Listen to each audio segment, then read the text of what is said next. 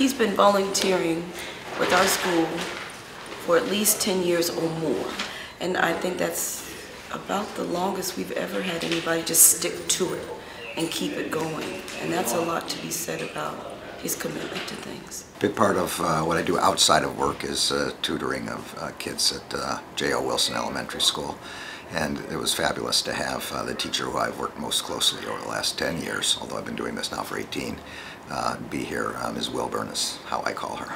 And the fact that he would continue to come with his busy schedule and his big job to take the time to really work with children, it just touches my heart.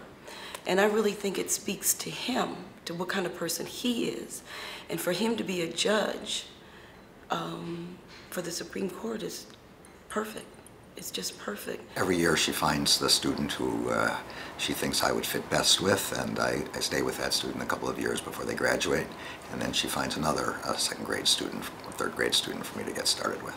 And this is an opportunity to actually affect a child's life, and I don't in any way pretend to be as successful at that as the regular teachers or anything like that, but it's an enormous thrill to see somebody move from being just a hesitant reader to being a good reader, from being a hesitant